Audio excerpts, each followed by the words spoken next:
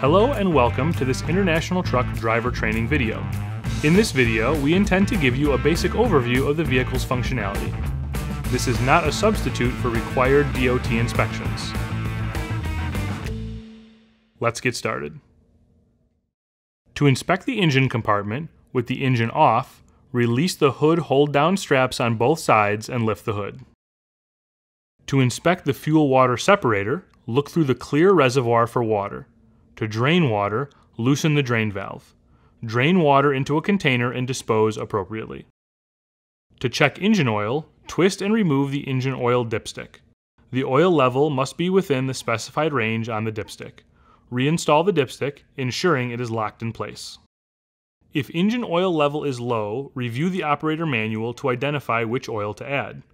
Twist and remove the engine oil fill cap to add engine oil. Reinstall the locking oil fill cap and recheck the oil level. Fill only to the full mark, as overfilling may cause engine damage.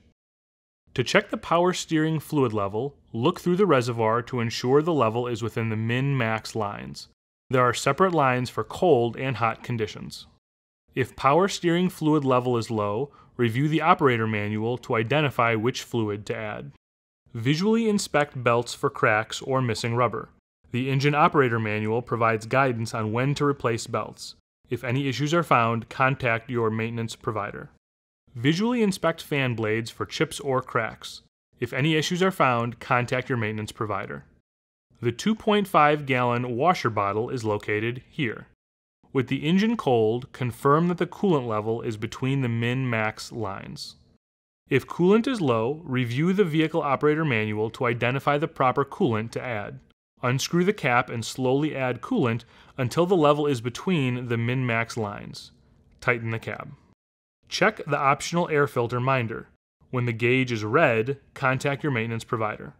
Inspect the engine and the ground beneath the vehicle for any fluid leaks. Inspect hoses for cracks or abrasion. Inspect hose clamps to ensure they are tight. If any issues are found, contact your maintenance provider. Gently lower the hood and secure straps on both sides. Now, let's look around the vehicle. To activate all exterior lights for pre-trip inspection, turn the key to the on position. Press the lamp check button. Exterior lights will illuminate, front to back of the vehicle. Walk around the vehicle to ensure all lights are functioning. The lights will turn off automatically or when the brake pedal is pressed. To inspect batteries, lift the battery access panel on the chassis skirt. Battery terminals should be clean and connections should be tight. Green discoloration should not be present. Close the access panel. If any issues are found, contact your maintenance provider. To inspect optional batteries between frame rails, push down on the quick release handles to remove the deck plate. Push down and turn the locking cap, and remove the battery box cover. Battery terminals should be clean and connections should be tight. Green discoloration should not be present. Install the battery cover, tighten the locking cap, and reinstall the deck plate. If any issues are found, contact your maintenance provider. Air tank drain lanyards are typically located behind the optional chassis skirts. Open the battery access panel and pull each lanyard to drain the primary and secondary air tanks of water. Close the battery access panel. The fuel tank fill cap is silver and should only be filled with ultra-low sulfur diesel fuel. The DEF tank cap is blue and should only be filled with diesel exhaust fluid or DEF. To open the luggage compartment, insert and turn the key. Remove the key, then lift the door. Gently close the door. A thin layer of lubricant should be present across the face of the fifth wheel. Contact your maintenance provider for more information. To adjust hood mirrors, press gently on the lens to the desired position. Let's get inside your International truck and get ready to hit the road. Typical fire extinguisher locations are adjacent to or behind the driver's seat or under the lower sleeper bunk. Typical safety triangle locations include adjacent to or behind the driver's seat or under the lower sleeper bunk. Optional tow hooks are stowed in the luggage compartment on sleeper cabs and behind the seats on day cabs. To adjust steering wheel position, push the lever firmly downward. Adjust the steering wheel angle and position. Pull the lever firmly upward to lock the position prior to operating the vehicle. Press the left or right mirror button to select that mirror to adjust. Press the round button in any of the 4 directions to adjust that mirror. The use of each rocker switch is explained in the Vehicle Operator Manual. With the headlights on, adjust brightness of the rocker switches by rotating the wheel on the control panel. To blink marker lights, press the marker interrupt switch on the left side of the steering wheel. To blink headlights, press the optional headlight interrupt switch on the right side of the steering wheel. The standard and optional USB 5-amp charging ports will charge your personal electronic devices faster than the optional 1-amp USB in some radios. Only the optional USB in the radio is used to play music from your mobile device. To sync your mobile device to the vehicle's optional Bluetooth, first turn the key to the on position. Press and hold the Bluetooth button on the radio. A Connect Phone message will appear. Rotate the knob until the Add Phone is displayed, then press the knob. On your mobile device, turn on Bluetooth. A message will appear to connect with the truck. A pin will appear on the radio. Select that pin on your mobile device. Follow the prompts on your phone to complete the process. To use optional Bluetooth, turn on your mobile device's Bluetooth setting. To place a call with the vehicle parked, dial the number with your mobile device. When receiving a call, you'll hear a ringing sound through the vehicle's speakers. To answer the call, press the button on the right. To increase or decrease volume, press the up and down buttons. To mute your microphone, press the mute button in the middle. To end the call, press the button on the left. To activate the overhead light, press the overhead light rocker switch. To turn on white sleeper lights, press the upper half of the sleeper light rocker switch. Press again to turn off. To turn on red sleeper lights, press the lower half of the sleeper light rocker switch. Press again to turn off. Individual sleeper lights can be activated by pressing the lens or the button adjacent to the light. To access circuit breakers, lift up and remove the access panel. If a circuit needs to be reset, press down on the button on a resettable circuit breaker. When complete, place the access panel and lightly tap the panel back in place. To access the sleeper fuse panel, insert the key into the luggage compartment and open. The fuse panel is located on the left. Pull the tab outward and gently pull the cover off. There is a diagram on the outside showing the fuse locations. Put the cover back on and press until it clicks in place. Close the compartment door. To quickly defrost windows, with the engine running, press the max defrost button. All airflow will be directed to the windows at maximum fan speed and maximum temperature. If HVAC controls are adjusted while max defrost is active, airflow, fan speed, and temperature will default to the positions of the respective knobs. Press the mirror defrost button to activate the door mirror defrosters. The defrosters turn off automatically once a certain temperature is reached. Daytime running lights activate when the key is in the on position, the parking brake is released, and both low and high beam headlights are off. To activate low beam headlights manually, turn the switch to the headlight symbol, regardless of key position or ambient lighting. To activate low beam headlights automatically, turn the switch to the automatic headlight symbol. Headlights will turn on automatically when the key is in the on position and it is dark outside. Ensure the ambient light sensor on the dash is not covered. To activate optional fog lights, the key must be in the on position and the low beam headlights must be on. Press the headlight knob in and the light will illuminate, indicating fog lights are on. Fog lights turn off when high beam lights are on. To turn on the high beam headlights, pull the lever on the left side of the steering wheel toward you. To keep the lights on without holding, pull further and let go. To turn off the high beams, pull the lever all the way and release. To turn on park lights, turn the knob to the park lights symbol.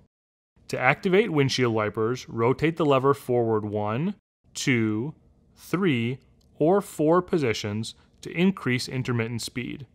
Rotate forward 1 or 2 more positions for low and high speed continuous operation. Press the end of the lever toward the column to spray wiper fluid. Rotate the lever toward you to turn off wipers. The optional premium cluster displays all available vehicle data in a single location. Use the pagination button to configure the display, particularly for selecting which gauges are displayed in the center and in the upper corners. Pop-up messages may appear to alert you to conditions such as low battery voltage. Let's discuss how to operate your international vehicle. Put on your seatbelt and adjust the fit. An optional feature will display a light on the dash and provide an audible alarm if the vehicle is in gear without your seatbelt on. To start the vehicle, insert the key and turn to the key on position. Wait approximately 8 seconds for the optional premium cluster to activate and vehicle checks to conclude. A wait to start lamp may illuminate to allow optional cold weather aids to activate.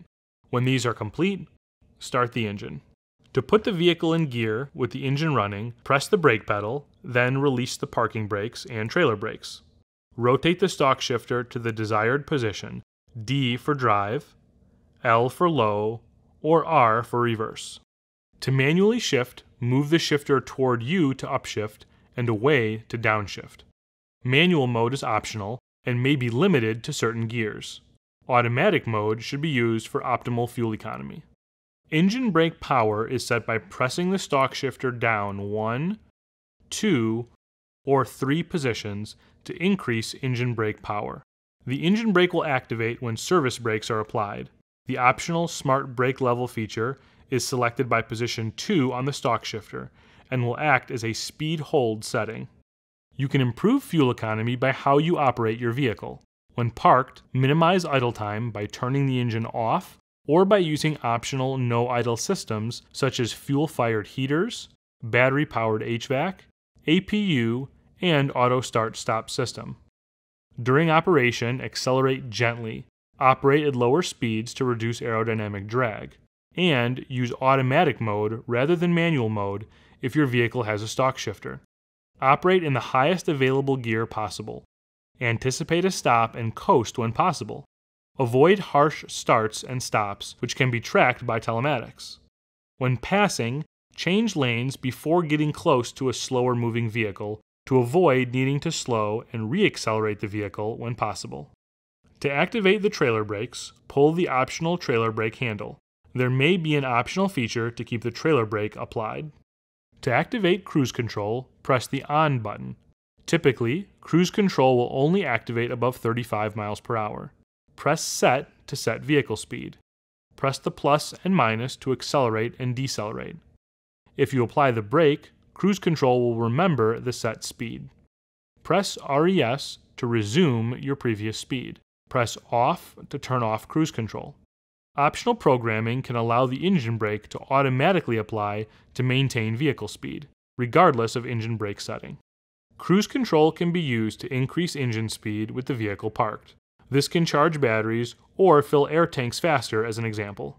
When the parking brake is set and the transmission is in neutral, press the cruise on switch. Press RES to ramp up the engine or cycle through the preset speeds. Press set to ramp down the engine or cycle through the preset speeds. Press off to return to normal low idle speed. Predictive Cruise Control uses an onboard GPS pre-programmed with major roads, then adjusts vehicle speed for optimal fuel economy. Predictive Cruise Control is operated the same as traditional cruise control. The vehicle will adjust speed above and below your cruise control set speed, up to the maximum allowable deviation programmed by the fleet. It is typical to expect the vehicle to accelerate before a grade, crest the grade at a lower speed, then accelerate above the set speed when going down a grade. The system may apply the engine brake earlier and or with more power if a grade is steep, long, or for a heavy load. If your vehicle also has adaptive cruise control, the vehicle will favor adaptive cruise control over predictive cruise control. Collision mitigation uses forward-facing radar and in some cases an integrated camera to monitor for objects ahead. When following distance between vehicles is deemed inadequate, based on system settings, audible and visual warnings are provided to alert the driver. Service brake application may occur just before a collision is imminent. Maintain a safe following distance at all times. Road speed detection uses a camera in the windshield to monitor most road speed limit signs. On the road, when traveling above 20 miles per hour, the system compares the posted speed limit with the vehicle's speed and provides 2 levels of alert and/or intervention to assist the driver. For a level 1 intervention, initially set at +5 miles per hour, the system provides an audible and visual warning to the driver, notifying them to slow down. If the vehicle is traveling at 10 miles per hour or more over the speed limit, known as a Level 2 intervention, the system provides an audible and visual alert, and then a 1-second dethrottle of the engine to get the driver's attention. Lane departure uses a camera in the windshield to monitor that your vehicle is within the lane. If the vehicle leaves the lane without activating the turn signal, a pop-up screen will appear and an audible alarm will activate. Using the turn signal when changing lanes will prevent the alerts. The optional blind spot detection has radar on the side of the vehicle. The side object display unit uses 2 LED indicators to display the status of the side radar sensor. The yellow LED indicates the system is active, but no objects are detected. The red LED indicates the system is detecting an object.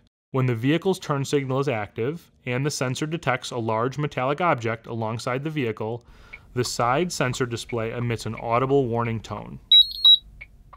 Passive aftertreatment regeneration occurs during normal operating conditions, when exhaust is hot enough for the aftertreatment system to burn soot. No operator involvement is required. Vehicle operation and performance are not affected during passive regeneration. Active aftertreatment regeneration occurs periodically when extra fuel is injected to heat the exhaust and burn soot. No operator involvement is required. Vehicle operation and performance are not affected during an active regeneration. A parked regeneration is only required when a light appears. Follow the procedure in the operator manual, which includes pressing the parked regen rocker switch. Engine RPM will increase during the parked regeneration. A precautionary message may appear about the high exhaust temperature.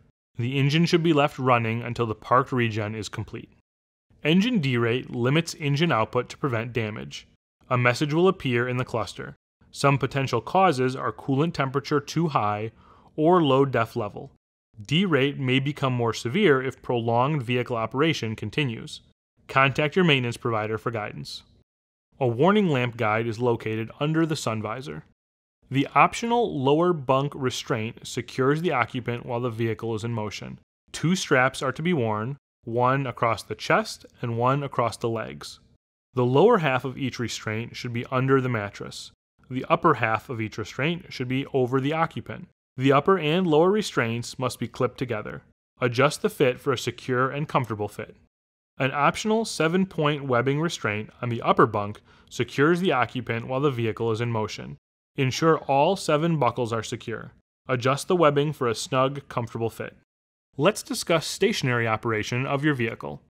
An optional shore power connector under the driver's door is used to provide electricity to the optional oil pan heater, optional block heater, and optional heated fuel water separator while the vehicle is parked and the engine is off.